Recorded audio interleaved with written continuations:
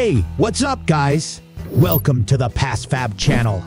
Apple rolled out iOS 17.3 to iPhone users this week, which includes a new feature called Stolen Device Protection.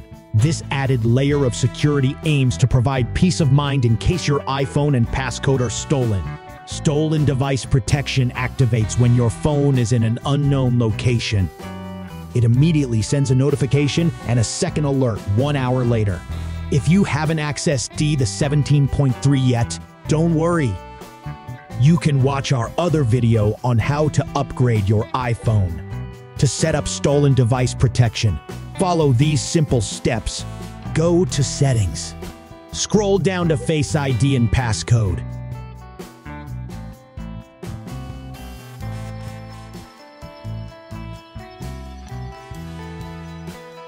Select Stolen Device Protection. Toggle it on.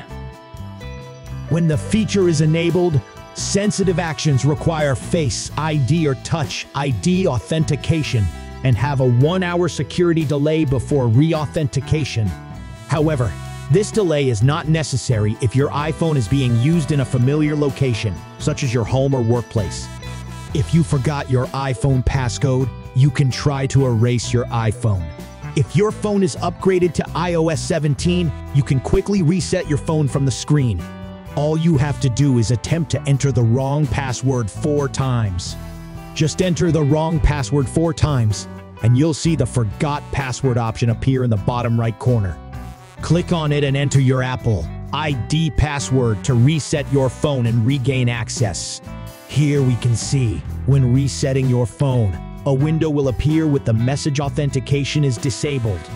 It's important to note that if you're in a familiar location, you can access the reset interface by simply clicking, even without Face ID.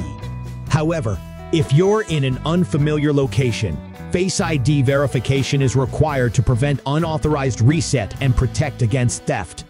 It is worth mentioning that if using third-party software such as 4U, you will not encounter this problem and can directly unlock your screen password.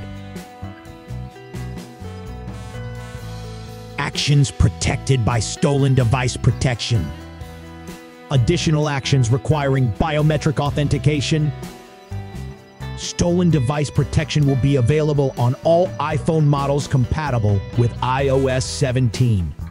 If you have any other questions, feel free to let me know. Thanks for watching, and we'll see you in the next video.